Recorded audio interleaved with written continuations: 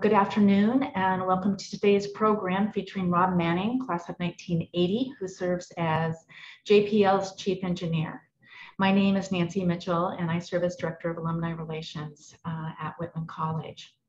Today and throughout the weekend, Rob and his classmates are celebrating their 40th reunion, which should have taken place back in September 2020.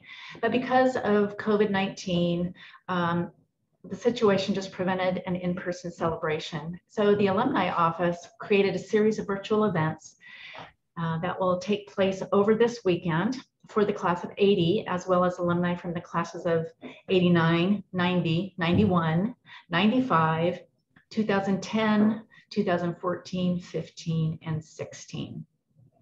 Now, we knew that Rob's presentation would be of interest outside of the reunion classes, so we invited all alumni parents and friends to join us today, and we had over 250 RSVPs for the program. Let me scroll down here. Before I introduce Rob, I just want to make a few announcements. This program is being recorded.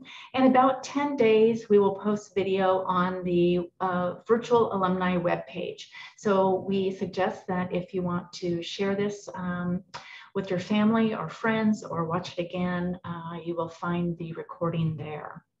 At the conclusion of Rob's remarks, there will be time for questions. We are going to ask you to put your questions in the chat and or Q&A tool, and we will try and get to as many of your questions as possible. Rob Manning completed the 3-2 engineering program at Whitman and Caltech in 1982. He has worked at NASA's Jet Propulsion Laboratory ever since. From 1993 to 1997, he served as Chief Engineer for the 1997 Mars Pathfinder mission. Later, he served as the Systems Engineering Manager, as well as the Entry, Descent, and Landing Manager for the twin Mars exploration rovers, Spirit and Opportunity, that landed in early 2004, and was Chief Engineer for the Mars Science Laboratory mission that landed Curiosity rover in 2012. For the past 4 years, Rob has been JPL's Chief Engineer. After the Spirit and Opportunity rover landings, the UB, the Walla Walla UB, had an article. In that article, Rob credited the liberal arts skills he gained at Whitman that led to his career at the laboratory and his high-profile work on the Mars mission. He also stated the discipline and study skills he developed while he was a student allowed him to fulfill his dream of becoming a space engineer. In 2007, Rob was honored by the Whitman College Alumni Association as Alumnus of Merit. And I just think of what he's accomplished since 2007. And so, you know, maybe we have to have a super Alumnus of Merit award. In 2015, he was invited to speak at Whitman's commencement ceremonies, and at that time, he was awarded an honorary Doctor of Science degree from Whitman College. Today, we have the privilege of hearing Rob's personal account of his and his team's adventures landing and exploring Mars over the past decades, including the recent Perseverance rover that landed on February 18th, 2021, as well as the recent breathtaking flights of the Ingenuity Mars helicopter. I watched both of those situations, the landing of the rover and then the helicopter, and goosebumps just flooded me. And just mentioning it today, I have that same sense of wonder and awe at what has been accomplished. So without any further comment, I will turn the program over to Rob. Rob, thank you for joining us. Thank you, Nancy, and hi, everybody. It's a great honor for me to speak with my classmates and fellow Whitman alums and family of alums. It's really great to be here. It's a real this is a real treat for me. I can tell you, this is it's really fun. I've been extraordinarily lucky in my career, and I really do give Whitman a lot of credit for my for opening my eyes to great education, and particularly liberal arts education. You might say, well, there's a lot of focus on education that's tied toward your career development. But you know what? There's plenty of time to learn your job. And I did not know anything about rocket science when I graduated from college. And so I had to learn on the job. And so really it's about learning how to be a learner and how to be a student your whole life. And so this is something I've been extraordinarily lucky to be able to do. And I'm a very curious person, and I've really enjoyed learning a vast number of skills and technologies and ideas and concepts. And it's been and working with some of the most amazing people. It's just an amazing thrill to work with these incredibly smart people from all over the world. I'm pretty proud of this bunch. So let's start right up. Let me share my screen. I got to make sure I hit the right buttons. I was reminded to hit the share sound and optimize video clip. And then I'll get that started right now and click that. And then click on my full display. Let's see if this works. There. How does that look, Nancy? Does that work? Okay. Looks like it does. Okay, perfect. Okay, so there's so much I could talk to you about. There's so many fun things to share, but I only have an hour, and I'm famous at JPL for being a storyteller. I love telling stories. I love sharing what we do, and I've been really lucky to be a lot of cool things, and I'll tell you about that in a second. But it's always a challenge for me to figure out what not to talk about, what not to talk about, because there's so many wonderful things. And in fact, I realized after I created this talk that there's some pretty major things that I've not talked about specifically included in my talk that you may want to ask me questions about later, such as the connection between Mars and Earth. So yeah, ask that question as we get to the end here. All right, so okay, this is isn't it a cool picture? This is a GIF. You can find this online at the JPL's website of our recent arrival, Perseverance rover, and which is looking. You can see it's turning its masthead, looking at the Ingenuity helicopter sitting there on the ground that Nancy was just talking about. Anyway, so let's proceed. I'm extraordinarily lucky as an engineer. I was very lucky to have after about 15 years at JPL, became chief engineer for the Mars Pathfinder mission way back in '97, or actually in the early '90s, and then we landed it in '97. And that's my daughter there. She's now 23 years old. She's sitting there on Sojourner rover model that we in our sandbox that we use for testing the vehicle. Later on, I was part of a Spirit and Opportunity. Came up with the idea of Spirit and Opportunity with my colleagues, and we designed these vehicles to drive around, rovers to drive around Mars, which they did for a number of years. And we landed them. And of course, I've been very lucky to I led the landing team. And so after landing, I'm very relieved there. You can see there's Curiosity rover behind me. That's the actual rover during a build up and testing of the flight rover before we sent it to Mars. And then we build another rover to test it with, and that's our test area in our sandbox at JPL. And of course, we then finally landed it, and I was very relieved. You can see me there. And this is one of the reasons. So jobs like this is why I take blood pressure medication, because some of the jobs I have pretty intense moments. And I was also involved in I was chief engineer for another mission, actually, to test supersonic parachutes. I'll show you some videos of that. So we build these test vehicles, which we launched out of Kauai a few years ago. And then, of course, we landed Perseverance rover just back in January, on January 18th. And there's me. I did the color commentary on the video there. And even though there was nobody in New York City to watch it, because Times Square was pretty darn empty in February, they showed the whole landing sequence in the video live in Times Square, which is kind of cool. I don't get paid extra to do that, but I can tell you it's a lot of fun to share this stuff with the world. So for me, Mars exploration started, in my mind. I was a little kid. growing up as many of you were in the class of '80, anywhere in the '60s, and we had these magazines lying around, and some of you remember the Collier's magazine, and there were paintings of what Mars exploration might look like, and so it was a vision for this that we thought back in in the late '50s and early '60s that we thought by the 1980s we'd have whole crowds of people on Mars. And in fact, we see here is a glider that it would take 18 astronauts. This is a really big glider envisioned by Werner von Braun and Chesley Bonestell, who's an artist who painted these things. He didn't do all the paintings, but this is a couple, or at least one of them there. But instead, we've not sent people to Mars because it turns out it's a really hard place to go to. But we've actually had a nice string of successes. I used to show this chart, and there was more failures than successes, but you can see you've had a nice run of successes recently. This is all of us, including the most recent two, which is both JPL's Perseverance rover, as well as the Tianwen-1 lander from China, which landed just very recently and has been very successful. But you can see that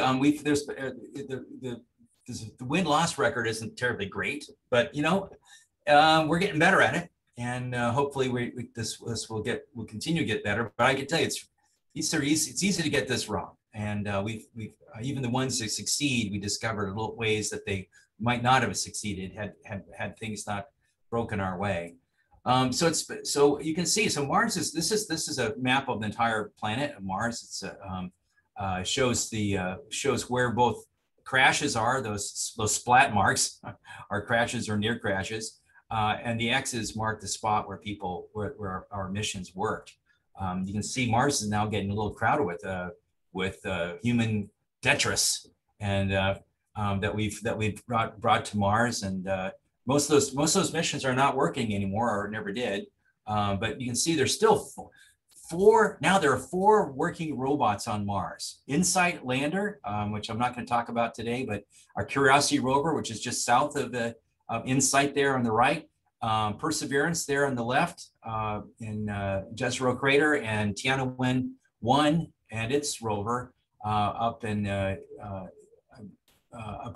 middle, upper right there in the flat plains of the giant crater. So there's been a let me get this animated.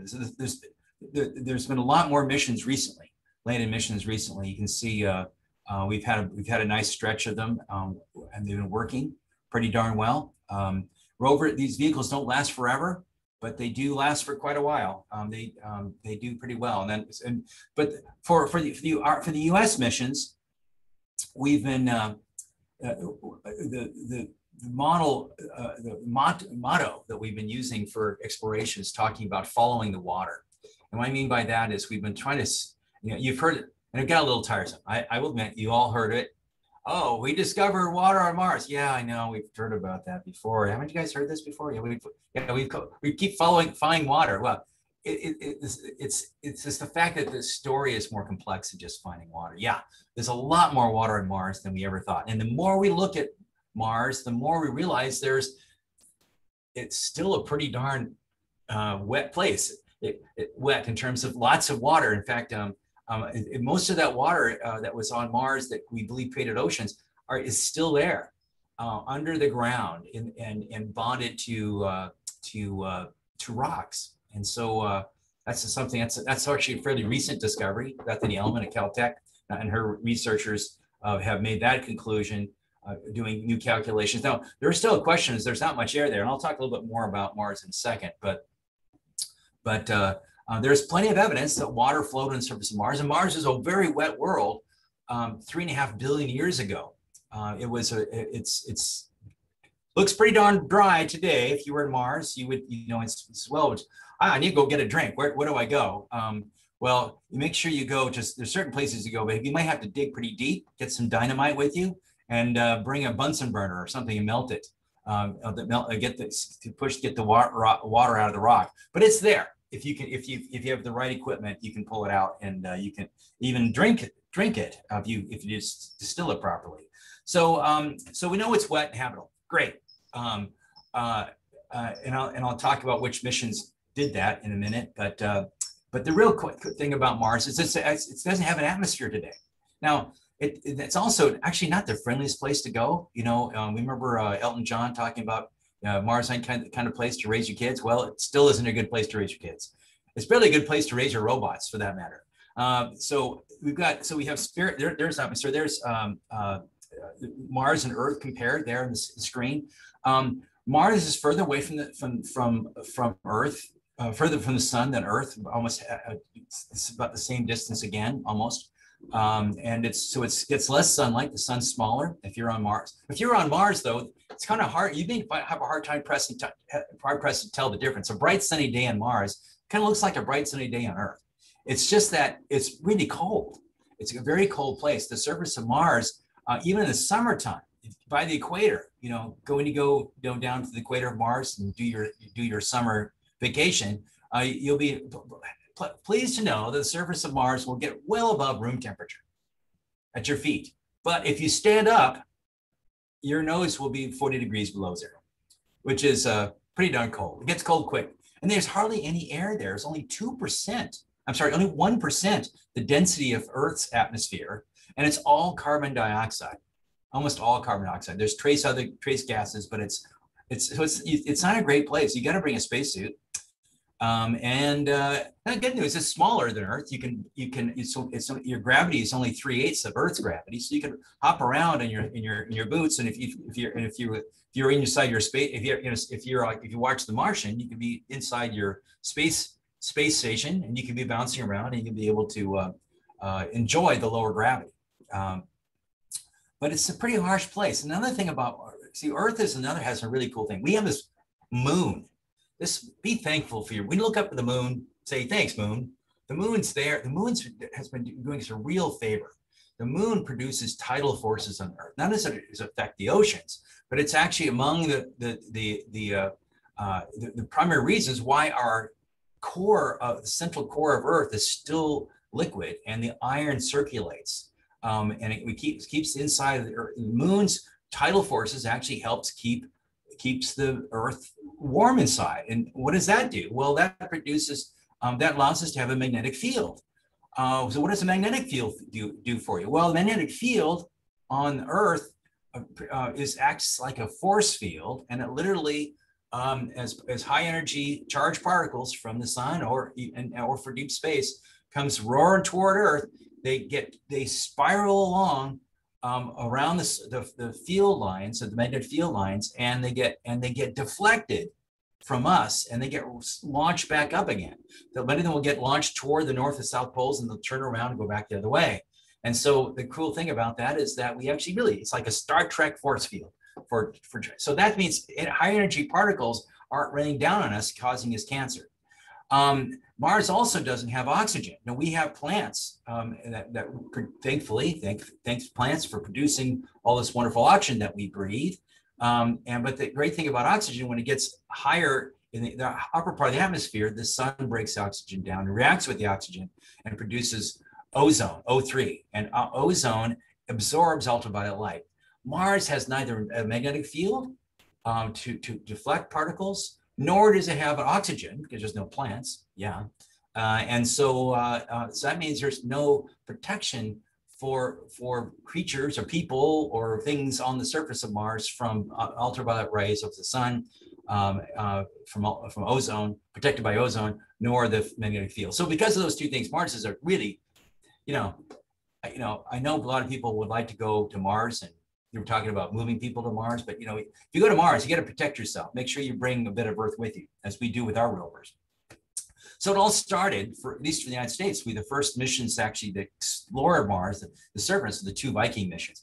And guess what? They landed in 1976. And if those of you in the class of 80 probably graduated in the summer of 1976. And that summer, not long after we graduated, these 2 landers landed on Mars, and were very depressing because there was a lot of people who not scientists, but a lot of people who kind of expected, they were hoping to see some little critters or little, things running around. Even the great Carl Sagan. Remember Carl Sagan from Cosmos? He said, he wanted to put a flashlight in this thing so he could take pictures at night, because he thought maybe you might be able to catch little creatures moving and hiding under the rocks, or climbing around. But sure enough, there's nothing there. And once you got there and you realize there's nothing there, there's no ultraviolet light. I mean, there's no ozone layer, there's no oxygen. It's cold as blazes. Cosmic rays and solar particles come raining down. It's really a nasty place to live. And they found out that the surface of Mars appeared to be somewhat sterile. And that's not surprising. There were some still mysteries, mind you, chemical mysteries that were not answered by Viking, that Viking discovered mysteries, but they could not answer them. But we went on and we left with those mysteries unanswered. We're getting better at answering them. We then landed Pathfinder. My teammates and I, 20 years later, landed this little rover. Now you might say, what was Pathfinder for? What was its scientific objective? There was no scientific objective.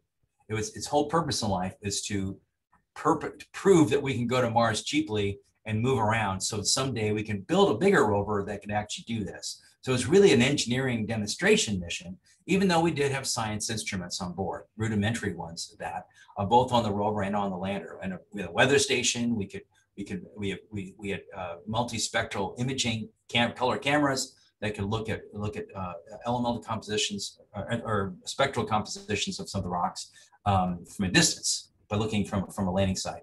So there's the lander down below, and there's a little Sojourner rover. And there's a little Sojourner there up in the upper right there, sniffing away at Yogi back in 1997.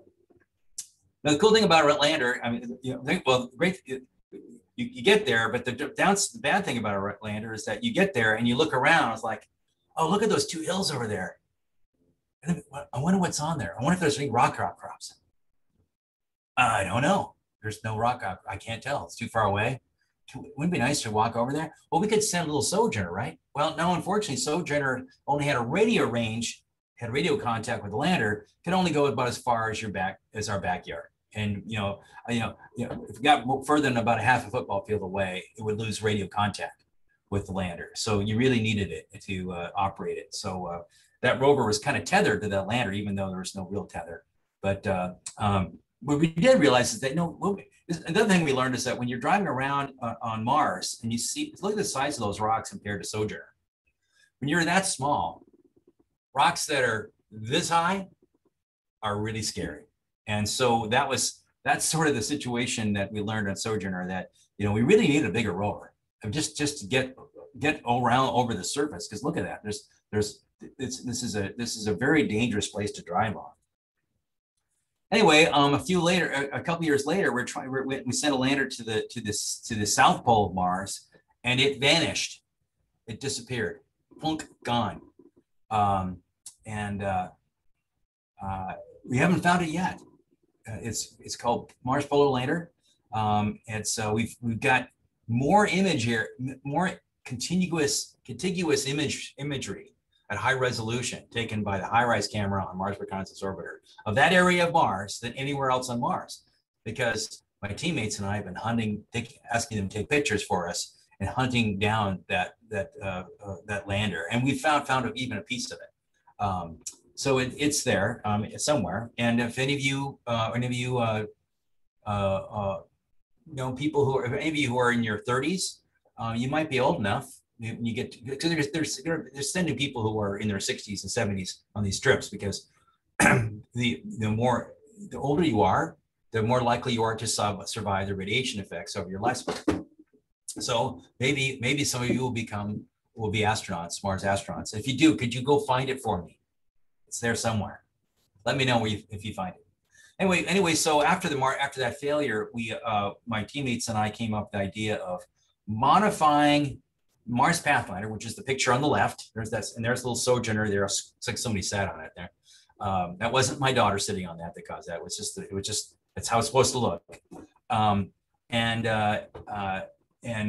we did is, well, what if we took that electronics box, that white box with the JPL letters and the US flag there, in the circle and converted that into a tetrahedral shaped rover the same size, and we can adapt the same entry descent landing architecture and everything and just stuff it in there and just change the design. That's exactly what we did.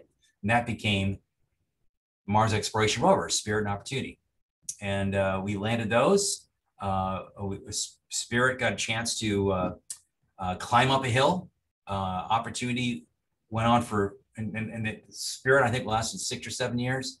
And Opportunity lasted about 12 years, I think, before they kicked out. Basically an opportunity we lost just a few years ago due to a massive dust storm.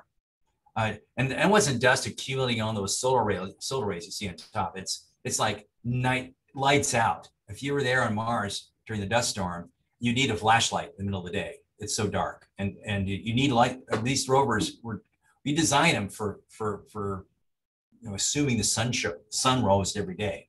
That was a pretty fundamental assumption. Like, let's assume that the sun will rise every day. What do you guys think? Yep. Okay, good. We're good for that. And so we did. Unfortunately, the design didn't work when the sun didn't show up, and the sun didn't show up for quite a while, for weeks. By the way, this is a cool. I love this picture. Check this one on the right. This is an image taken from orbit of our landing site, and you see these little dots here. Can you guess what those are? Yes, you can. Those are airbag bounce marks. So the first bounce is here, boing, boing, boing, boing, boing, boing, boing, boing, boing, boing. And look at it, like a hole in one. We did a little putt and landed right here in the hole. And there's the lander right there in the upper right, in that upper part of the image. And off we went. It was fun. Isn't that cool? And so we've had kind of an invasion of rovers. So we had a little Sojourner there. We had Spirit and Opportunity. And by the way, I'm skipping 2 landers. I feel bad about that. Phoenix lander and then Insight lander, which are very cool missions, both of which I worked a lot of, I worked on all those missions as well. But so the whole trick, so look at this, we're getting bigger rovers. Oh, this is the next rover after this. We're getting even really bigger. No, I'm joking. That's not a real rover. That's just a, so why are we getting bigger? Bigger is not necessarily better. The bigger the thing you're trying to land on Mars, the more expensive, the harder it is to land. The bigger rockets you need, you need bigger heat shields. Parachutes may not be possible. It's a real nightmare. But we needed Spirit and Opportunity. I missed that little detail. Spirit and Opportunity. We're very fortunate. They landed on either side of Mars, and they were both told us, really within a year or two of their first operation, that Mars had been wet, not just for short periods of time. Because up to that point, we saw evidence of water flowing, but we didn't know whether that water was a transient. In other words, imagine a meteor coming along, slamming into Mars. There's frozen water underneath the ground. It causes the water to race up. And those in Walla Walla, everybody remember we grew up near the Scablands, Moses Lake, Tri-Cities area. That was all a massive flood area. And there was a giant lake about 13 to 15,000 years ago at the end of the last ice age, Lake Missoula. And there was a big ice dam there, if you remember, and of course we went around then, but you remember hearing the story. And that ice dam broke at the end of the more than once at the end of the last ice age. And this massive amount of water, like a small Great Lakes of water, went coursing across eastern Washington through the little gap, and then racing down through the Columbia Gorge, backfilling it, going out to the ocean, but also backfilling all the way up down to the Willamette, filling up the whole area with water, bringing with it huge boulders that came from Idaho, floating on ice rafts all the way across eastern Washington. And that same thing happened on Mars. So we saw that, we knew that, but the question is, was that just a transient? Did that just happen? Because you can't, if you're looking for possibility of finding life, the water needs to stick around. You want to have lakes and oceans but we didn't have proof that those existed until Spirit and Opportunity landed, and we found that rocks by looking at the rocks, you can deduce whether or not those rocks had been submerged in waters for long periods of time.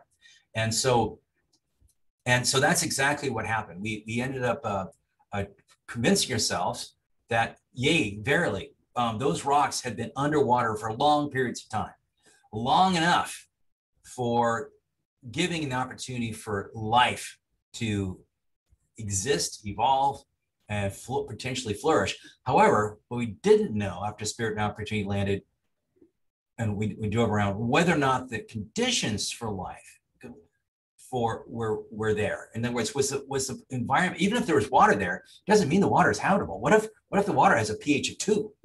What if it's acid? What if it has really gnarly chemicals in it? I mean, the really question was the conditions right for example, chemophilic life, single cell organisms, like as we understand on this planet. There's plenty of organisms that love to eat rock. Under the right conditions, the right redox potential in the material, they will survive. They'll be happy. They'll just munch away, and they'll be able. And maybe so the real question is, we now know that Mars was wet for long periods of time. We didn't know whether it was habitable. So we needed to answer that question, we need a bigger rover. And that bigger rover needed to have labs in it, kind of laboratory equipment that fit. In fact, the amount of laboratory equipment that was in Curiosity weighed as much as almost all of Spirit and Opportunity rover, a Spirit rover. So we had to go large. And so, make sure click here. And so we did, and we landed it. Thankfully. We've been back in 2012, August 2012. It was, and yea, verily, within a matter of a year, less than a year after we landed, by around February, March of 2013, just less than half a year, about half a year after we landed, we confirmed. We turned out we got really lucky. We landed in an ancient lake bed. A lake bed that was around 3.5 billion years ago, and sure enough, the chemicals in that very finely laid out clay, those clays, phyllosilicate clays, were indeed laid down with fresh water, and that had a very neutral pH.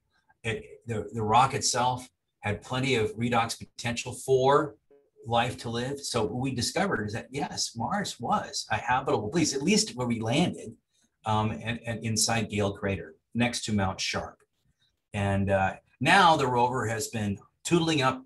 It's been driven about 20 some kilometers, and it's driven since 2012, and it's marched its way up to the side of Mount Sharp. And in fact, check out that cliff there. It's such a cool cliff. We drove right up to that thing, and we have a robotic arm that can take samples and put them off into our laboratories inside the rover, and that's what we've been doing ever since we landed. And it's been a real amazing mission. And we've really, when I first started doing this Mars exploration stuff in the 90s, you could buy a book called Mars. It was this big. There's a couple books, maybe 2 books. So the total amount of books was about this thick. Now, if you were to try to make a book about Mars based on all these things we've been learning, not just for landers, but from our orbiters, it'd fill up a room. It's unbelievable how much stuff we've learned. And we've learned that Mars is it's much more interesting than we feared it might be. We were afraid it was going to be very boring, like just a bunch of iron and dead. Turns out Mars is red because of the oxygen that was in the atmosphere, we believe, oxidized Mars and left this red powder everywhere.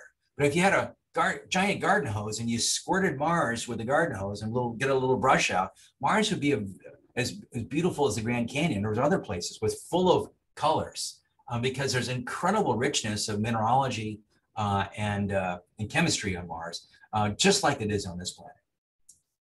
Okay, so now the question is, did Mars ever have life? And we do know the surface of Mars is sterile. It doesn't necessarily mean that it was like that. Certainly, it was not like that before. In order to support lakes and oceans on Mars, you need an atmosphere to keep the water from boiling away. And so there was clearly, it was a different world then, clearly a different time. And maybe and the water was there long enough that you could make the case that if Earth had life 3.5 billion years ago, why wouldn't Mars?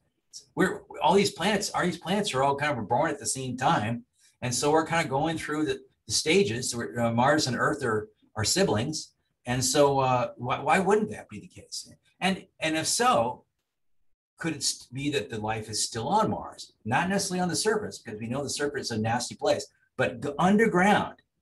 I don't know if you know, but there's many people who do this kind of research who believe that the biomass on this planet, the bulk of the biomass of this planet, is actually by weight underground in rocks below your feet. Isn't that cool? Basically, single cell organisms that are trapped in cracks going down kilometers maybe below your feet all over the planet, including under the oceans. So yes, if you were an alien and you just had a kind of life meter, and you're looking at coming to this Earth and this planet, and you would double meters, and you didn't really stay carefully, but you knew where all the life was, you would say, yes, Earth, life exists on Earth inside its rocks. Oh yeah, there's some debris also on the surface and in the oceans, but most of it's in the rock. Nothing like being debris, huh? Anyway, so the question is, can we find evidence of that ancient life? And would it be still around after 3.5 billion years? Well, it turns out it's hard to find it. Even if you left life on the surface of Mars for 3.5 billion years, if you exposed it to the cosmic rays and solar radiation, it would break down, and it does break down, and doesn't last 3.5 billion years. May not even last 100 million years. But underground, it's a different matter. And so the question is, can we go to places that have been exposed? Curiosity went to a place that had been exhumed. It was once covered, that lake bed we visited at Yellowknife Bay, it's called. Yes, it was covered, but then millions of years or hundreds of millions of years later, it became uncovered, and we were able to explore it. It get uncovered because even though there's only 1% density of atmosphere on Mars, there's still enough wind over long periods of time, vast, deep time, to move that material off of the surface and to move it, vast amounts of material. But you have to be patient. You'd have to be someone who doesn't mind living to several hundred million years to see that. So we have this rover. This is over right here. This is Mars 2020. It looks a lot like Curiosity, doesn't it? No question. It's not a coincidence. We took the Curiosity design in every respect and then modified it. We hacked away at the front. We moved the labs. We put some new stuff in there. So we're there to study geology, astrobiology, and we're collecting samples. They go, selecting samples for whom? We'll get to that. So in fact, the thing you're seeing here, where the arm, look at how big that massive arm is. It's really, that thing on the end of the arm weighs 70 kilograms, or something like almost approaching 300 pounds. It's a pretty big piece of equipment there at the end of the arm. But inside the arm is this massive. At the end of the arm is this massive coring drill that's going to take core samples. And we also have some. Also, at the end of the arm there's a laser spectrometer that's looking at the mineralogy of the rock at a fine scale. A microscopic camera. It's also good at taking selfies. I'm sure you've seen that before. And then we're able to do some wonderful microscopic analysis of this soil. But the prime purpose of this thing is to collect samples. So let's talk about how we got there. So Jezero Crater is where we landed, and I'm sure you can look at this, and you don't have to be a rocket scientist or a planetary scientist to say, oh yeah, that looks like mud that flowed down. There's water coming from the left, rolling downhill from off those hills into this round crater, and filling up and leaving this mud fan on the surface of Mars. And to give a sense of scale, that circle there is the landing ellipse we aim for. It's actually more of a circle than an ellipse. And you can see it's about the size of downtown San Francisco. Get a sense of scale. So a little so remember now, I'm not a scientist. I'm an engineer. I make stuff. And so I make the equipment that designed the rovers, designed the landing systems, designed the tools, the methodology, all the things. And my teammates and I work together with companies and organizations around the world to get this stuff built. But let me explain something about, first of all, about getting to Mars. So getting to Mars is a pain, it turns out. So the real trick here is that so Earth takes an orbit here in blue, and you see Mars takes an orbit further out in red here. And so the idea is they both move around the sun in the same direction. So Earth is going this way, and as it turns, you can then launch your vehicle. What you do is you leave Earth's orbit and you go into the orbit around the sun. You make a big egg-shaped elliptical orbit around the sun. And by the way, you can launch that to that orbit anytime you want. There's no restrictions. You can just launch. In fact, you probably want to do it. And typically we don't launch in the direction Earth is already moving. So Earth gives our vehicle a little bit of an extra boost because we're moving that way, and we give it a little bit faster boost, and it goes all the way out here and then back again. So you can do it anytime you want. However, Mars may not be there when you get there. And so as soon as you get to this part of this part of your orbit, you're going to fall back in toward the sun, and then by then Earth will have been gone, and it just goes into this forever this big a loop. And so the real key here is to launch your vehicles in such a way that Mars is there when you get there. That only happens about every 26 months, and the window of opportunity for that to happen is only about 3 weeks long. So if you're building something to go to Mars, you got to make sure you're done with your testing and building, and you can put it on a rocket in time to go. We have not always been successful at that. Curiosity rover, the one I was chief engineer for, we realized about a year and a half before launch, there's just no way we're going to make the launch date. That we're going to be late. And so trouble is when you're late, now you have to wait 26 months. And can you imagine what NASA says when that happens? Like, okay, you're going to be late. How late are you going to be? Oh, well, 26 months. This is, well, you're that far behind? No, but we're not going to make the window. And so we learned long ago that the bus to Mars leaves every 26 months. And so you just miss the bus and have to go later. And so it turns out that as you go around here, this big yellow ellipse, you're actually kind of going, you come out here at the end, you're going a little bit slow. You're going slower than Mars. So actually Mars comes in and whacks you from behind. You don't think of that, right? You don't think of it. Well, I'm aiming for Mars. I'm going to go hit Mars. No, you're going to go out there, come to a stop, not stop, but a slow way down up there. And then Mars is going to plow in from behind. So you got to be ready and turn yourself around and face Mars when it comes on heads on, heading at you. And that's what you do. So that's what we did. And so actually it was, last July. Wow, that was July 18th. Well, it's amazing. I'm just grokking. So this is Perseverance launching from Florida. There's Cape Canaveral there. There's Cocoa Beach down here. The shuttle launch area is over here. It used to be the shuttle. Now it's SpaceX launches area. And the Saturn V was launched here. This is where the Redstone was launched over here. No, over here. Anyway, it's a great place. It's a great launch. And so it launched an Atlas V, and it got up there. And after 8 months and 354 million miles on Thursday of, I forgot the date, in February 18th of this year at 12:36, it was looking like this. So this is the vehicle in its cruise configuration. The thing you see in the left here, that's the cruise stage. It's provided electricity. It's got solar panels on it. And it also has these radiators, because it turns out this rover gets pretty hot in there. So we actually have Freon that we pump around inside the rover to pull the heat out. And and dispense with the heat with these radiators along the periphery, facing the 3 degrees Kelvin of deep space. And when we chuck that thing a few minutes before getting to Mars, and then the vehicle is like a space capsule.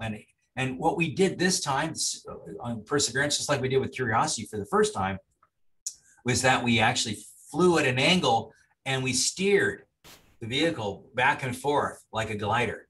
And we used that steering to modulate, adjust the distance from where we're traveling so that we make sure that we land in the right landing spot. And in case of Curiosity, we're landing at the foot of Gale Crater of Mount Sharp, which is about the size of Denali, by the way. It's a pretty big mountain.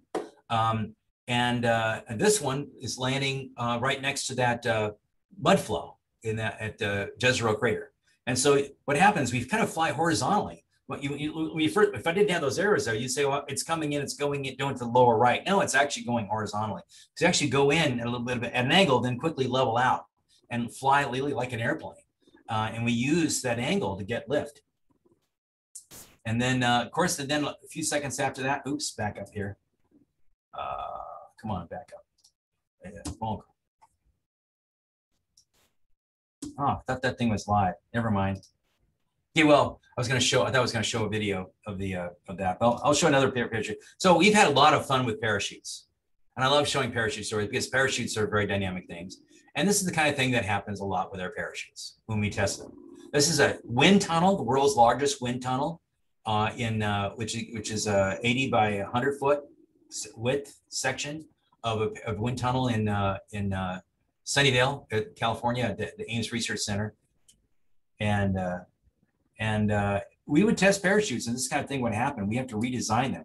And we would do get strength testing. We would reef them in this configuration, try that, and things like this would go along. And eventually, we eventually would get the parachutes to work. And then we said, well, let's go because we need a bigger lander. We need a bigger parachute because we need to slow down. So we did the test like as you see right here.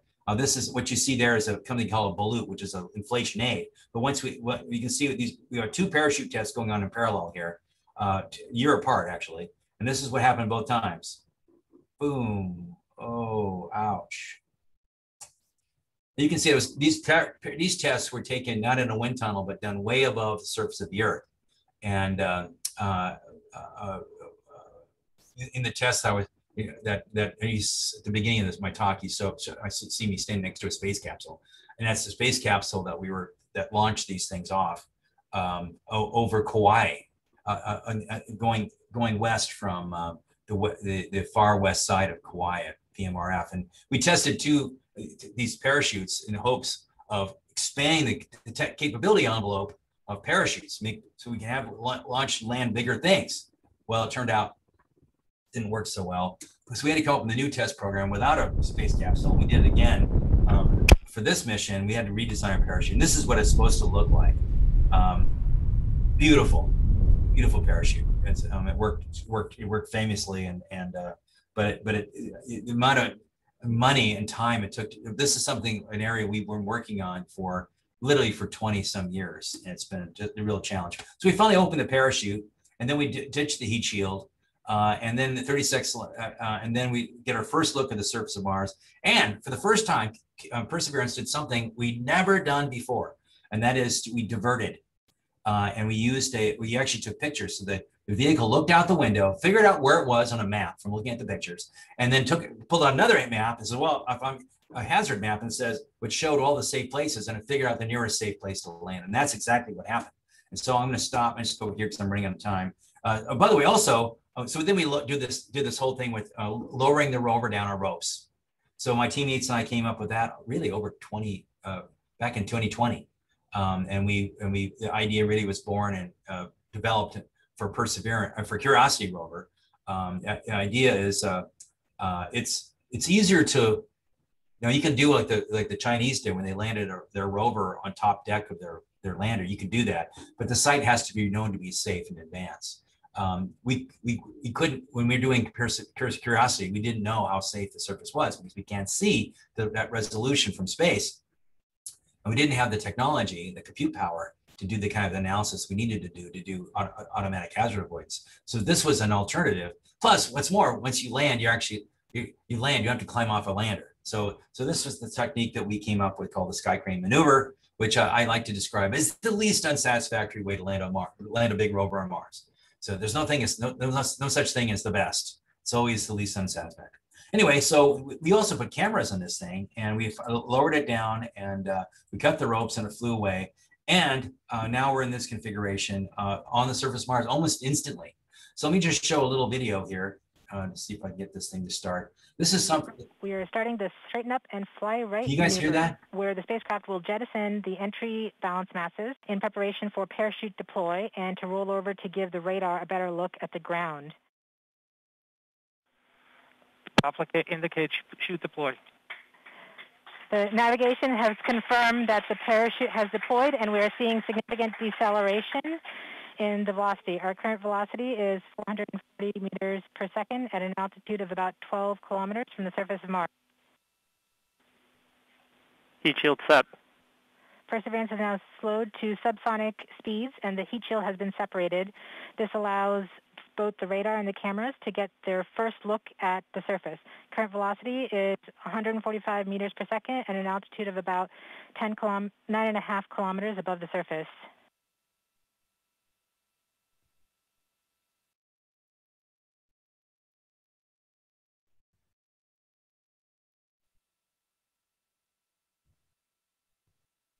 So in a second, the rover is going to do a divert. Nav filter converge. Velocity solution 3.3 meters per second.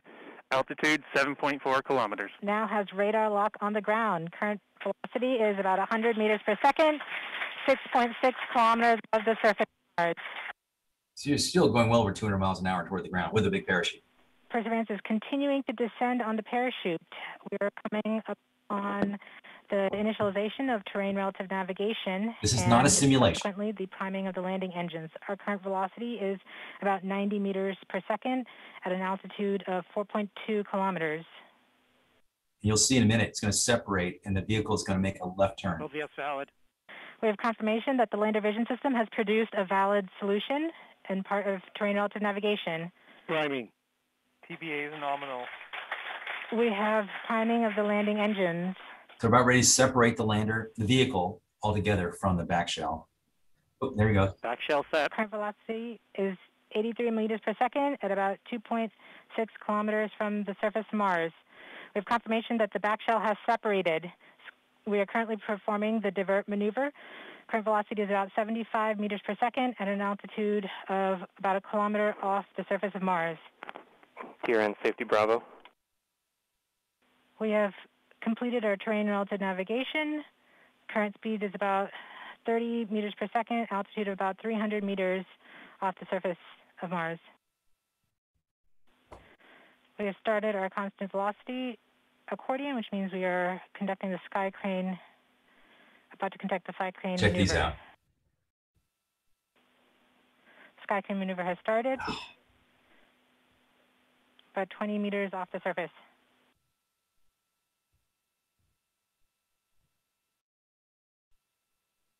We're getting signals from MRO. Tango Delta. Touchdown confirmed. Perseverance safely on the surface of Mars, ready to begin seeking the signs of past life. Cool, huh? Ooh, I love those cameras. So all that video you saw was not computer simulation, even though simulation is looking really good these days. That's not. We are starting. It's not simulation. That's all we got these relatively inexpensive off-the-shelf cameras, and we had to wrap our own electronics around it. But we were able to put these little cameras everywhere, like the parachute next to the parachute, looking down from the descent stage, looking up from the rover, looking down from the rover, watching the heat shield separate, and so you saw all that stuff. But that's a real history first for us, because we've been imagining this in our mind's eye for decades, and now we're actually see it with our own eyes. It's kind of cool, more than kind of cool. We're practically in tears.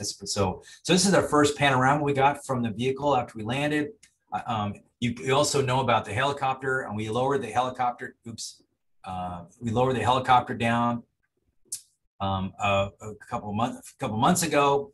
3 months ago, and dropped it off and left it there on the surface. And there's a solar panel there. There's 2 sets of blades that rotate in opposite directions. Remember I said the air is really thin on Mars, 1%. So it's like, imagine you have to build a helicopter that flies at about 130,000 feet above the ground on Earth, about that. That's pretty high up. There's no mountains that high on Earth. That's many times higher than Mount Everest. So those blades have to really go in fast. So 2,700 RPM. Those blades, if you put them on your finger, you can hold them up with a little pinky. They're so light. That whole helicopter is about a little over 2 pounds. And so there's a video right here of the, let's see if I can get this thing started, of the helicopter flight. So you might say, what's the helicopter for? What does that have to do with sampling, looking for life? It's not. It's nothing to do with it. It's all about the fun of exploration. Is it working yet? Oh gosh, I'm sorry. And so it's really about, and this is a trial run of a technology. It's a technology demonstration. The idea of a helicopter like this, especially if it's free to run on its own, is in this case could be a scout for the rover, for our rover. In fact, that's exactly what it's been doing. In fact, we did another just a flight a couple of days ago in the evening, our evening. It was daytime. It was around noon time at Mars, and then so there's the helicopter taking off. It doesn't go very high. It's only go 10, 20 feet at the most. We may go with some higher flights. We originally were going to quit by now, but turns out the science team of the rover really likes the imagery that this thing collects. And so, and not just imagery, but because it can actually fly over places that the rover can't drive on top of. And it can actually scout out minerals because it's got a pretty decent camera, not mineral. You can look, it looks at mostly geomorphology, the color and shape of the surface. There's the helicopter, came back. And guess what? It's going to come right back and land almost exactly where it took off from. That's pretty cool. There's the team was really good at guidance control of this thing. We had to reimagine how helicopters work, because there are no experts in flying helicopters on Mars. There are now, but there weren't before. So here we are. So we're also going to do sample collection. We've got these little sample tubes. There's a sample tube to your left there. These are super sterile. I won't even tell you how, because my hour is up. I won't even tell you how difficult that is to do, to make super sterile, not just sterile from a life perspective, but organically clean. That means no carbon dioxide residue on these sample tubes. So these tubes are in sealed containers inside sealed box that's also sealed inside the belly of the rover. And we've now released, opened the doors. We're only a few days away from actually going along and collecting our first tubes. We're not going to drop them off right away, but eventually we're going to do this. We're going to take the tubes and drop them off. You may say, well, Rob, what if you guys lose them? We won't lose them, don't worry. We know where every rock we've ever seen on Mars is to within a meter, even now from even past missions, because we have this wonderful orbital imagery that we correlated with where our positions are. And I'm not going to worry about a sand dune coming by anytime soon, because sand dunes move glacially slow. And so our plan is eventually to go out, land with a rover, and go out and collect those tubes and put them on a rocket, and then put them into orbit inside a spacecraft the size of a basketball. And that basketball would then be hunted down by another orbiter. And the Europeans have volunteered to do this. This is all planned, but it's preliminary. This is something we're just, it's not official. We're got to remember everybody. We reminded all the time that this hasn't been approved yet through the normal legal channels, but we're working our way to this idea. And the idea is this ball goes into orbit on Mars, and this orbiter gobbles it up, flies it home, and puts it in a space capsule, and then lands it in probably the Utah Test and Training Range near the Bonneville Salt Flats in Utah. Same places we land Genesis and the Stardust samples from outer space. And so we have some recent pictures. This is a picture. I remember I told you the helicopter takes some pictures as it flies around. This is actually a view from the helicopter, taken about 10 or so feet up on its flight. So it's able to, so you can imagine, you show this to the scientist team, they're going like, whoa, show me that again. Can you guys keep doing that? So now the helicopter team it flies every 2 weeks about on a 2-week cadence. And when the rover is not busy, we do helicopter flights and look ahead, scout out for the rover. That's what we're doing. I don't know how long it's going to last, but we do. But in fact, you can see there's the rover. That's our view of the rover. And wait, look back here. Let me zoom right in there. How about that? Let's zoom in right there. Check that out. There's, see that little square back there with a little dot in there? That's their helicopter. It landed there, and then the rover caught up with it. And you can see the rover tracks going from the left, coming down. We're kind of driving south here, and we passed the helicopter on the way down. And now, so the helicopter's not there anymore. It was there on Saturday, but I think on Monday we hopped over it and hopped. Now I believe it's about another 100 meters further south, about a football field further south. And these are pictures. Actually, these are pictures that just came down this morning. Kind of nice, huh? So you can look at pictures that just came down. You can be among the first human beings to see a picture. If you go to our website, look at the raw images that come back in color, that come back from our various cameras. This came down this morning also. Isn't that cool? Literally, I mean, and if you go to the website, click left and click, you really might be the first human being to ever see that picture. Isn't that wild?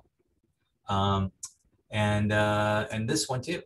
Oh, this was actually a little bit older, but you can see this is taken a couple weeks ago. Can you make out that little fuzzy thing here? That's a dust devil on Mars, swooping past the. Those of you know, they come out on Walla Walla all the time. We remember those, right? Especially in the summertime. They'd be dust devils in the farmers' fields, blowing up all over the place. And so we have the same thing on Mars. So I'm done. I'm well past my hour. So I am overtime. So I can leave time for questions if there are any. I think, Nancy, you're giving out the pop quiz, right? I am. Can you hear me? Yeah, yes. I can hear you. Okay. All right. Our first question. Please explain why the samples collected by Perseverance are being dropped in place for later retrieval. Okay, we may have covered this. Requiring such a follow-up mission to retrace Perseverance path. Would it not have been more efficient to store the samples on the rover where all could be retrieved at one time and place? Oh, yes. Great question. Well, it turns out we can do both. So there's two issues. So one is, in fact, the rover will be holding on to them for quite a while. We have a little parking lot for all our samples. We can just leave them in the rover indefinitely, but you don't want to leave them too long. You know, these rovers, you know, even though we've been really lucky and our rovers last longer, we designed them. There's no doubt about that. They can still fail, and there's still failure modes, single point failure modes, where that whole rover comes to a rock and halt, and all those samples are now locked inside the rover, unretrievable. And so actually, it was me that actually came up with a nice idea of these individual sample tubes. And it gives the scientists an opportunity to create caches of these piles, basically make a little pile of tubes as they go along through the mission. What happens is part of it too is about risk management. So if you say you collected a whole bunch of great samples that you really like, and you find a nice place for a future lander to land that's going to, with a fetch rover that can go fetch them, you can then plunk them all down at one spot. But then you can hike, if your rover still has more life left, then you can hightail it up into the cliffs and go to more dangerous places where you know you can collect even more samples, but you know that there's a nice safe pile over there. And so the idea is that you can spread the risk out over time. But the answer is yes, we can do either one. We can just keep them all inside and just wait until to another vehicle arrives, and then, which hasn't been designed yet or built, so it's going to be a while.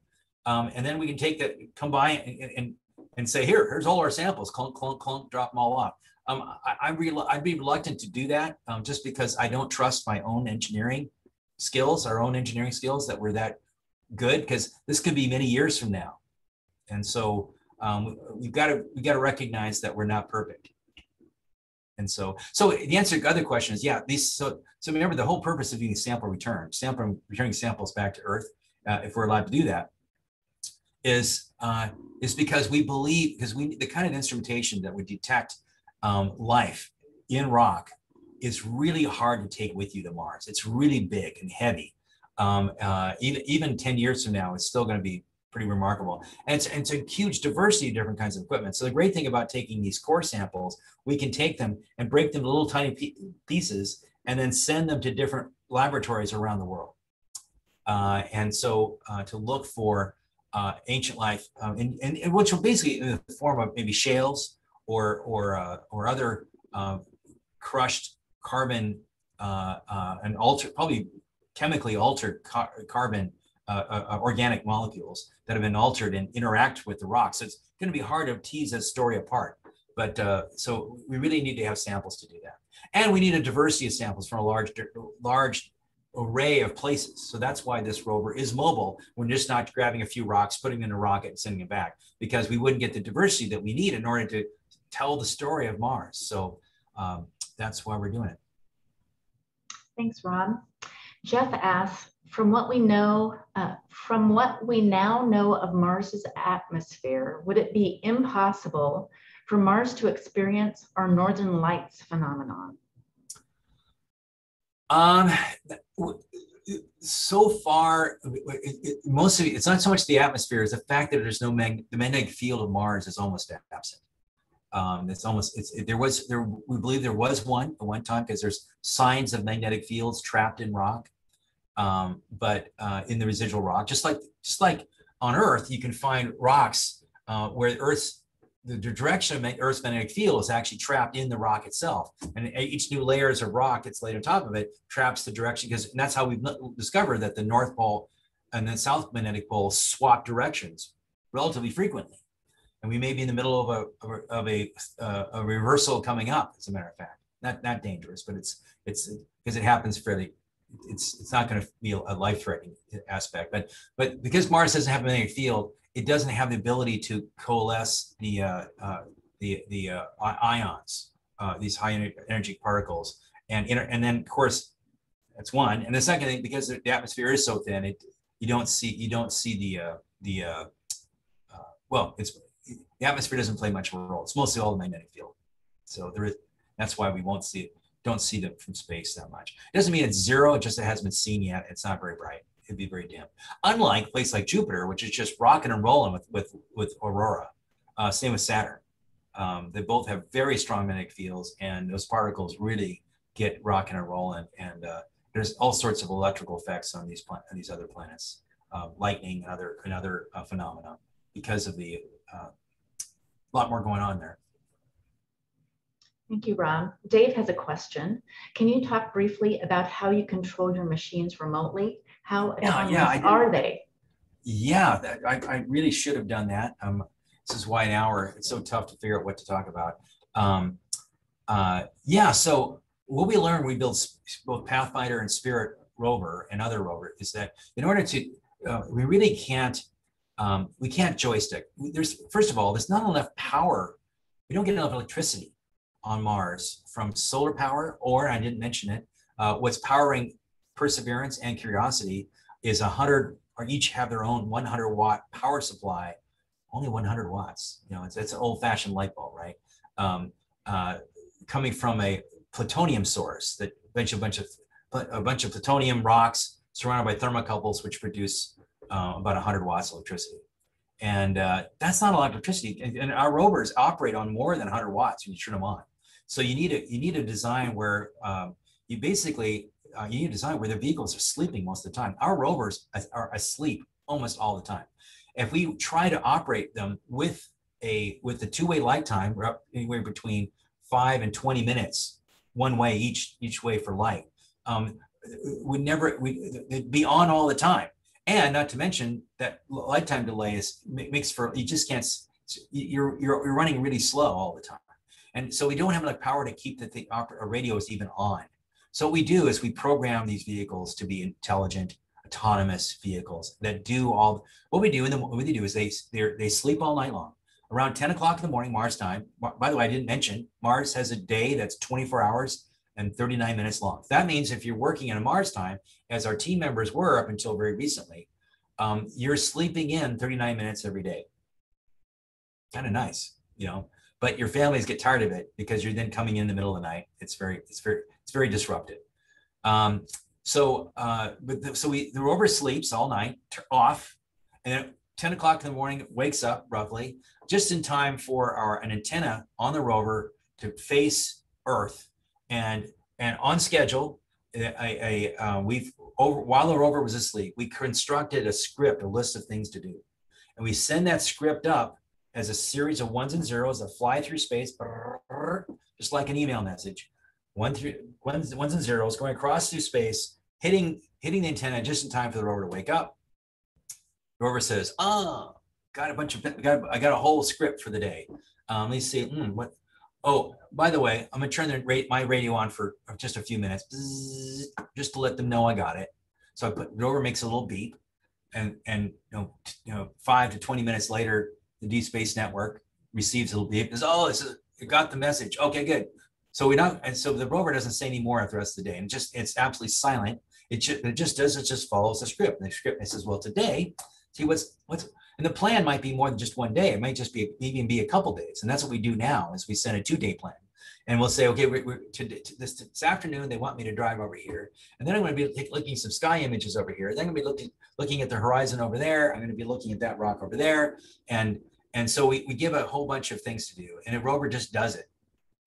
At the end of the day, usually somewhere between 3 and 6, one of our orbiters will fly overhead. And there's some orbiters that fly out more frequently than that. We have a bunch of them now, including the Europeans that are helping us out. Basically, when they fly over, the rover has a schedule when those things fly over. And what happens when the rover is done with the things it needs to do for the day, it takes a nap, and then it wakes itself up per its schedule. And when it knows an orbiter is overhead, it then starts sending all the information that it collected during the day to the orbiter via a separate antenna. Like this is here's all the pictures, orbiter. Got it? Yeah, you got it? Okay, good. Thanks. See you later. And the orbiter's long gone because the orbiter is only overhead for 5 to 15 minutes typically, unless it's the European orbiter, which spends a lot more time in the sky. This is further away. And then those orbiters forward all that information to Earth. It turns out many of our images have come back through the Trace Gas Orbiter, which is a European orbiter. That orbiter actually gets all our pictures, forwards it, not to the Deep Space Network, but forwards it to, the Deep Space, but also forwards it to its own network, including networks in Russia, which then forwards those pictures back to us. And then we put them all together into the videos and images you see. And so that's how we do it. And then then the rover, as soon as it's done going overhead, it puts itself back to sleep until it wakes up again tomorrow morning at 10 o'clock. So that's the day in the life of a rover. It's pretty much autonomous. When we tell it to drive, we don't tell it how to steer. We just say, drive over there. We might give it some waypoints of where you want. So go this way, but stop over here, then over here, then over here. And it figures out, looks for hazards. It tries to do things safely. If there's a hole it didn't know about, it stops. If there's a cliff or a big rock we didn't tell it about, it stops. And so it's designed. And when we move the arm around, the arm knows about where the wheels are. It knows where the ground is. It's keeping track of where things are. So it's actually got a mental picture of the surrounding terrain because it's got stereo vision. And it can produce, just like you do with your brain, it can produce a stereo image map on board. And that's how the vehicle actually figures out its own context. And so our vehicles are really fully autonomous rovers in that respect. Slow. They don't move very fast. Things don't happen. The fastest this thing goes is about 3 to 4 centimeters per second. It's like, so it goes bzz, bzz, it's about this fast as the wheel turns. The arm moves like this. Bzz, bzz.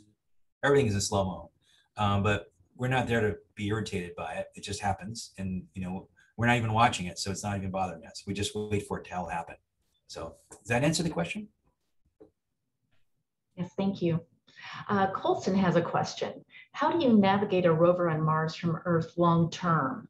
Without GPS or a similar global navigation technology, and also without a consistent magnetic pole to reference the compass off of, do rovers, and especially the Ingenuity helicopter, primarily use local geographical features and intrinsic inertial guidance like an accelerometer and a gyroscope, or do they use completely different techniques? No, they do exactly what you just said. It's you know, we can't, there's no GPS, you're right, and there's no magnetic field, so can't use a compass. But you know, the rover actually can, because it has an inertial measurement system, which is basically a combination of a gyro, which is like the inner ear, and an accelerometer, which tells you which way down. You can sense what, like your butt, which way down is, and so it can also determine. Actually, it's sensitive enough to feel the rotation of the Earth, and so it can figure out where not magnetic north is, but where geographical north is from the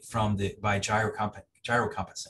But once it figures that out, it doesn't really forget it, because it's no one's taking the rover when it's asleep and turn it around. So once it figures out where it is, it's pretty much got it. And then so when we drive, it's all terrain relative or image relative motion. We also use these inertial measurement systems to actually get a sense for how much you move, accelerate. But because the motions when you're driving are so slow, when you're driving, the IMU, this inertial measurement system, isn't really that useful. Until tilt, it's mostly wheel turns and using your eyes, the cameras. On the helicopter side, because it is moving fairly quickly, it uses a small inertial measurement system, very tiny one, to do almost all of its flying. So it's really closing its eyes. It's not using its eyes to decide where to land. It comes back to where we tell it to land, but we tell it in an inertial frame. So we say that you're here this way. This is north for you, and you figured out which way north is, and so we want you to go basically to this coordinates, and it will fly using the coordinates, and it uses its inertial measurement system to get to those coordinates alone, pretty much with its eyes closed. Now it does have cameras that look down. We could do that in principle, but we've not developed the software to do that yet. Thank you, Rob. Steve asks, with the success of the COTS landing recorder cameras and Ingenuity, do you expect more COTS use on future planetary probes for non-mission critical applications? Great question. COTS is commercial off the shelf. That's what COTS stands for. And so, so we also call it COTS for short. So there's a challenge whenever you put something it's really hard to prove will work because you don't do all the tests you need to do.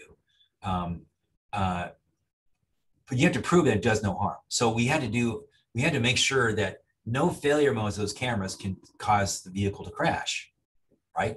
And by the way, we had to do that with the helicopter. We had to make sure we put the helicopter, there was no failure modes of the helicopter, including its deployment, that would kill the rover's mission. So we had to do a lot of work at those interfaces to make sure that if this thing shorts out or something happens, it doesn't hurt anything. So it's fuses and things of that sort. So we're looking at, for example, we're using exactly that same camera. We're putting on a spacecraft called SWAT, which is a spacecraft with a big radar on it that's going to look for changes in water on the planet Earth. So it's an orbiter that we're working on right now at JPL, and it's really looking at how drought. You mentioned drought, Nancy, earlier. How drought is affecting how reservoirs are shrinking and growing throughout the year by sending radar signals down and looking at the shapes of water on the planet. And we'll have an inventory of fresh water from this spacecraft for the first time ever in gallons, or approximately, at least surface area. But we have to deploy these fancy antennas, and we want to make sure these antenna deployment is done properly. So we said, well, when we use one of these spare cameras and put it on board and watch the deployment process as an engineering process. So and we're looking at for other things too. And if you remember, we've done the same thing now for rockets. You watch when a rocket launches, there are many times the rockets have cameras that are looking at the ground as the rocket's flying away. We see that on SpaceX, right? Their vehicles, they put in cameras on their launch. So again, they have these low cost commercial off the shelf cameras that allows them to get these imagery. As long as you put a nice do no harm interface on it, you can fly them. And make sure you're not too expensive, so the price is right. Natalie wants to know, what is a lesson, technical or not, you learned from designing rovers to send to Mars that you come back to the most? Well, I think I would say the lesson that we come back to most for almost everything, whether it's rovers or not, is the incredible. I'm kind of simplifying it in my conversation here, but the level of complexity these things have is really through the roof. It's almost has fractal-like complexity. The more you peel the onion, look at closer, there's more detail at every level as you get. The real key is how as human beings, how do we manage that complexity? How do we manage our own fallibility as human beings?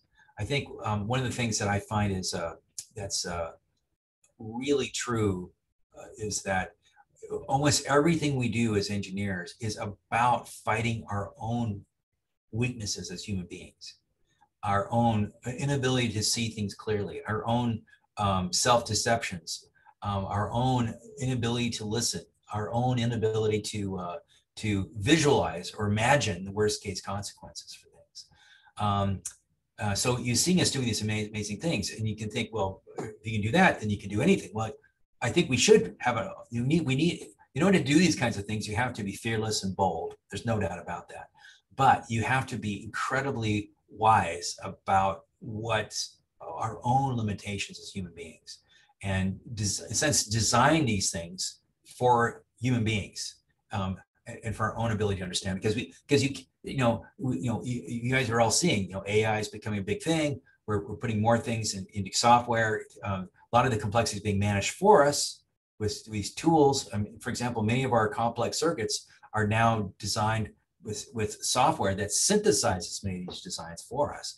But we still need to get our arms around it. We are responsible for making these things work, and we're responsible for making sure that they can't. I'm sorry saying right. Basically responsible for making it work, and that responsibility means that we have to think very critically, self-critically about our own inability to see what might go wrong. And so I think that's the biggest lesson, and I teach that at JPL.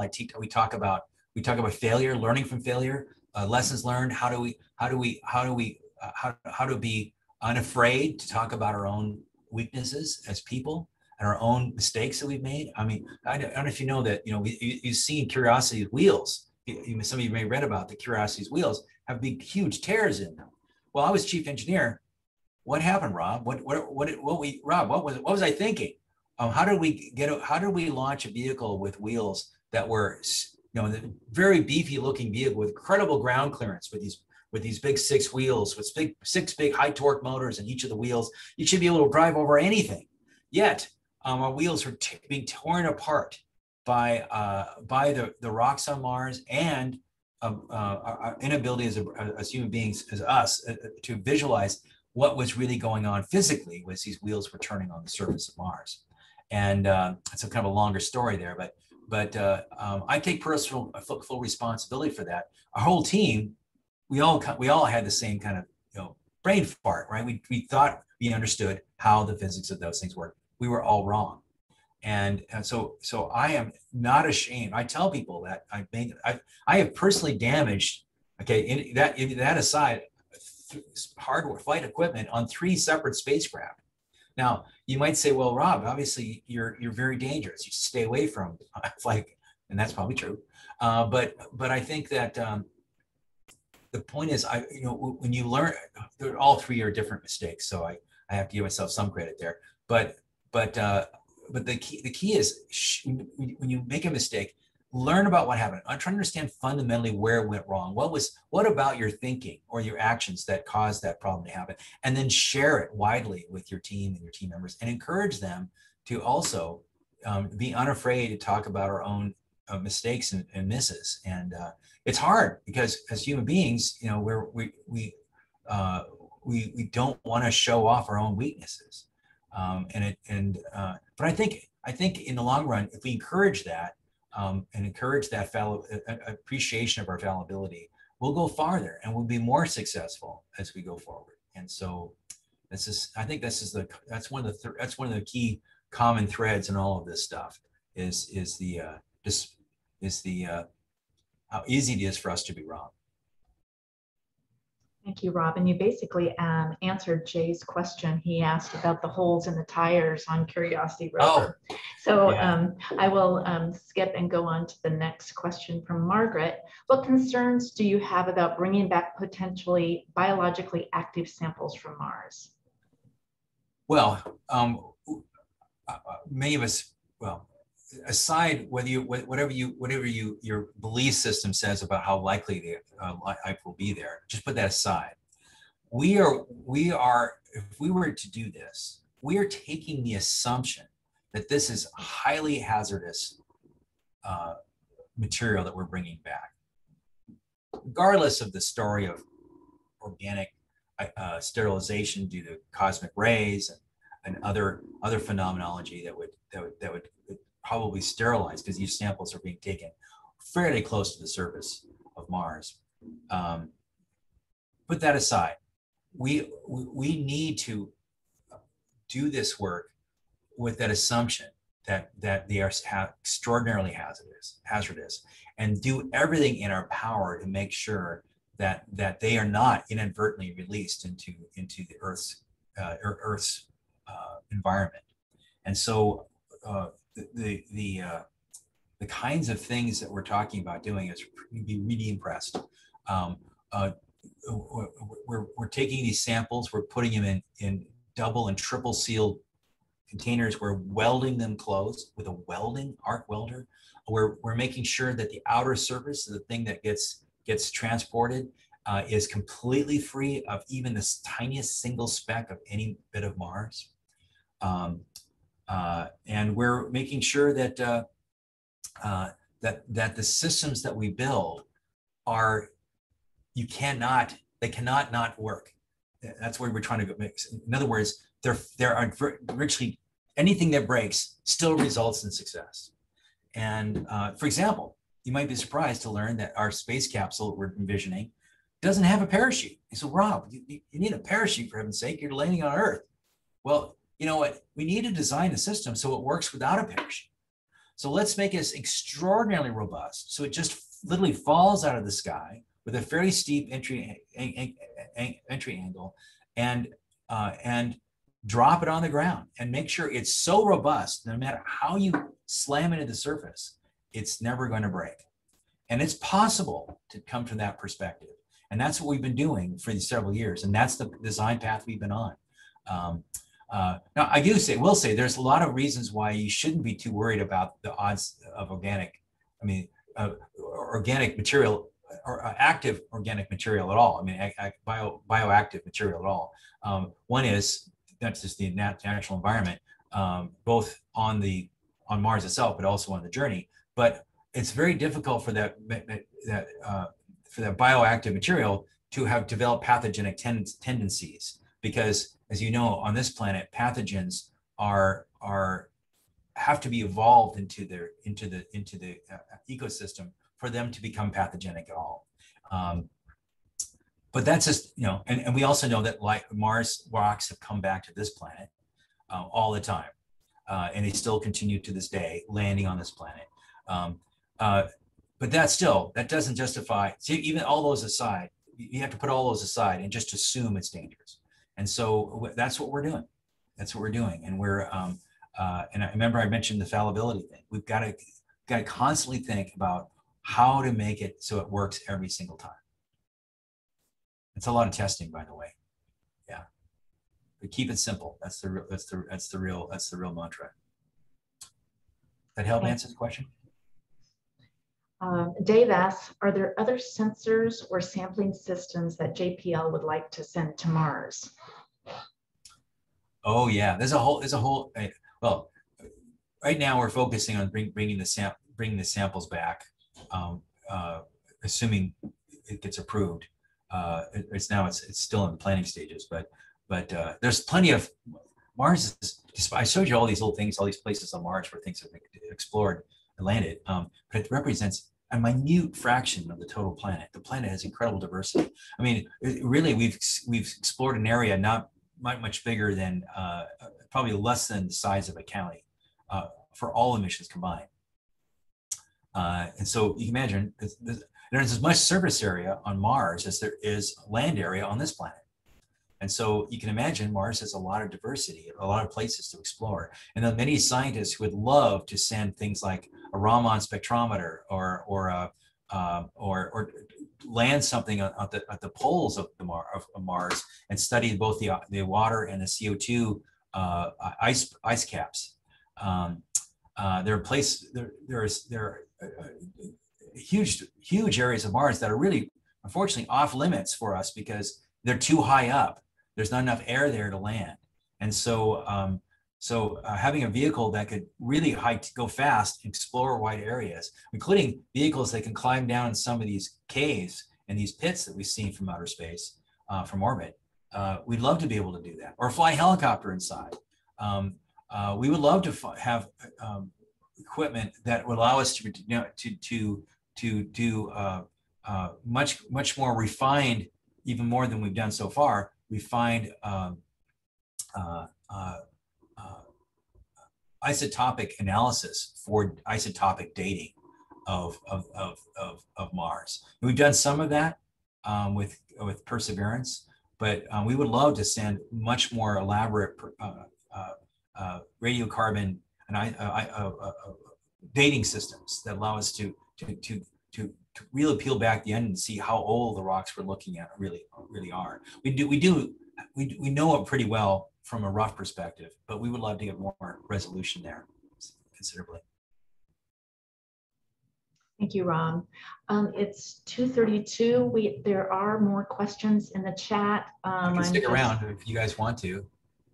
Well, we still have nearly 100 people who are still with us. So Why don't we take 3 more questions? And if there's questions left, would you be willing to follow up with email to those questions? Yes, if you don't mind being a intermediary for me. Okay, yes, happy to do that. My inbox gets really full. I understand how that can happen. So Brett wants to know, how are the colors and designs of parachutes chosen and what purposes do they serve? Oh, you're probably thinking, remember that you saw that video, in the video taken of the real parachute inflation, this complicated pattern of international orange and undyed natural fabric. So it's really only 2 colors, really one color. International orange or no color, and it's just the natural fabric.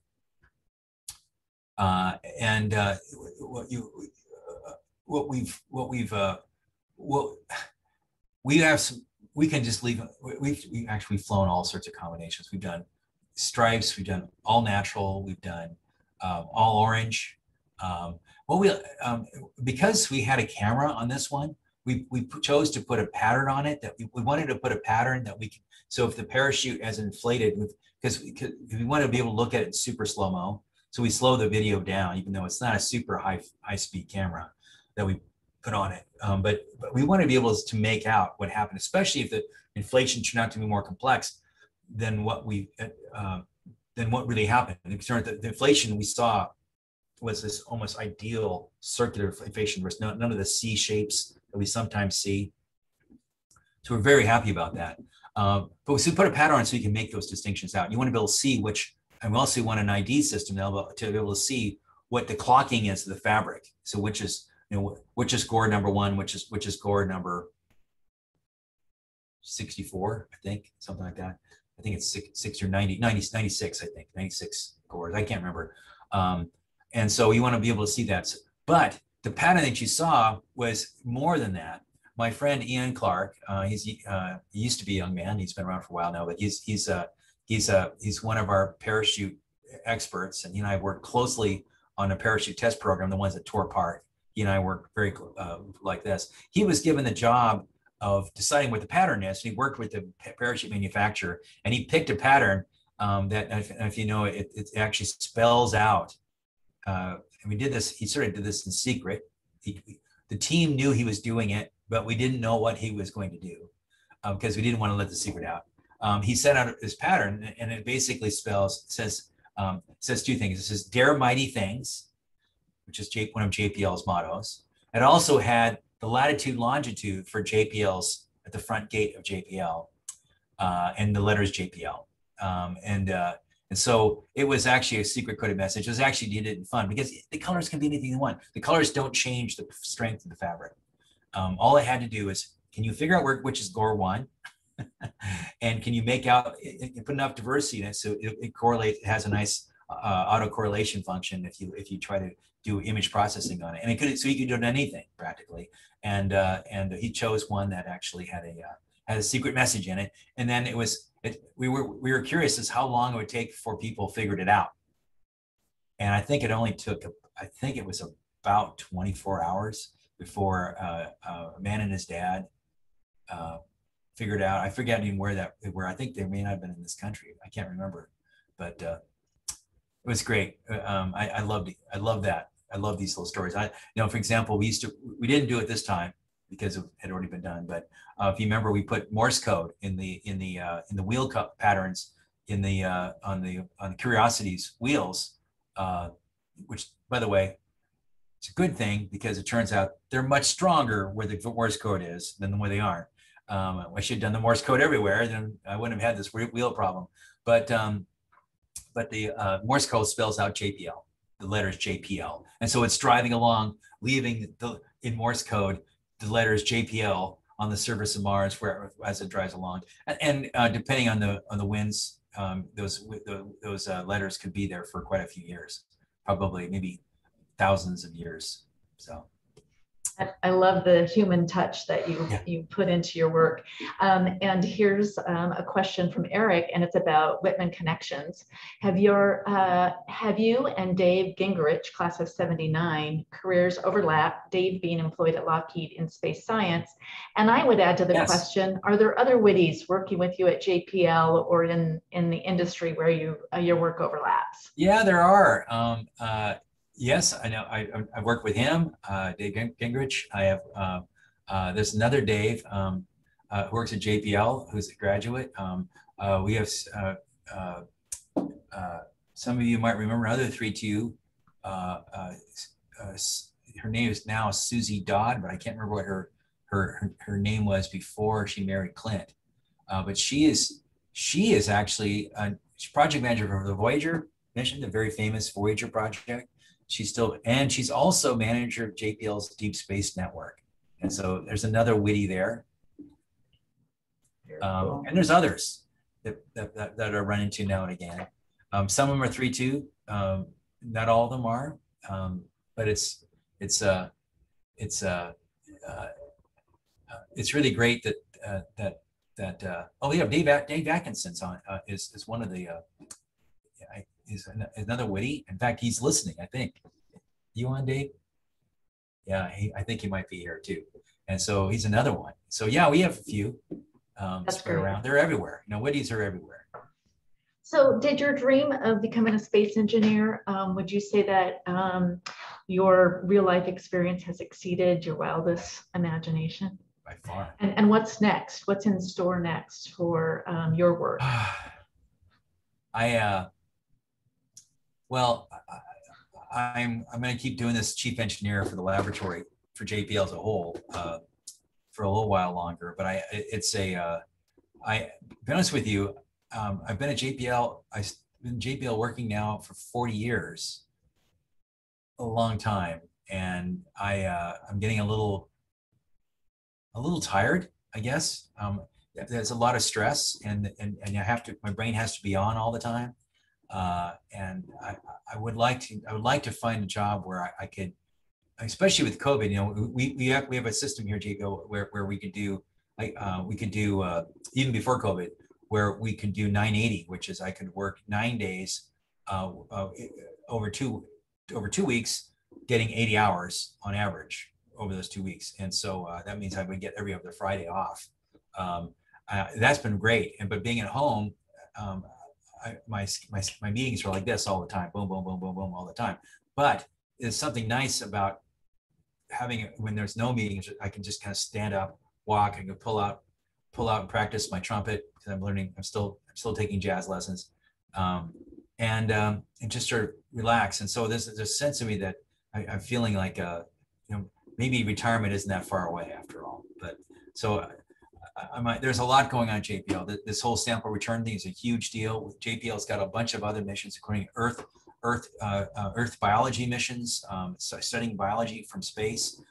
We're involved in three Venus missions that just got announced just recently. So JPL is full of exciting missions, exciting things to do. And the thing is, there's no shortage of things to learn and things to discover out there. And I'm hoping that my work now is really to try to make sure that we are ready. The next generation is ready. Next generations, plural, are ready to take over and do amazing things and dare mighty things and succeed. Thank you, Rob. I think we'll close our questions, and thank you for all of the work that you put in and for the amazing work that you do with your colleagues. And Whitman is proud of you. And thank you. We're so proud to call you one of our own. So congratulations on all your successes. I'm proud to be from Whitman.